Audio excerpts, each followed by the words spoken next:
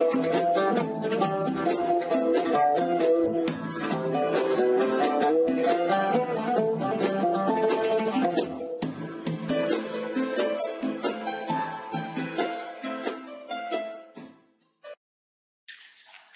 the limitation of abduction. Limitation of abduction may be unilateral or bilateral. The causes may be paralytic with a negative force reduction test or restrictive causes with positive force reduction test. About the paralytic causes, they are acute sixth nerve palsy and slipped lateral rectus muscle.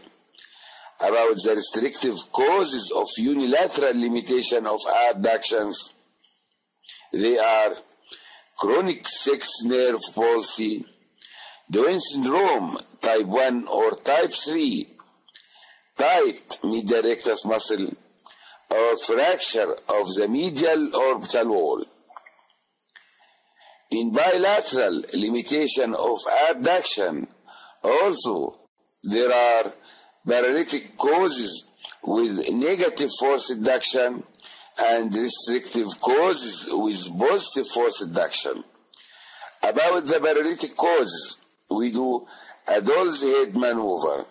The doll's head maneuver shows normal abduction of both eyes.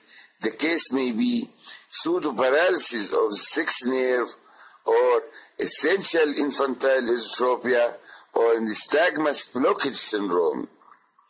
If the doll's head maneuver shows restrictive abduction, the case is bilateral acute sixth nerve palsy.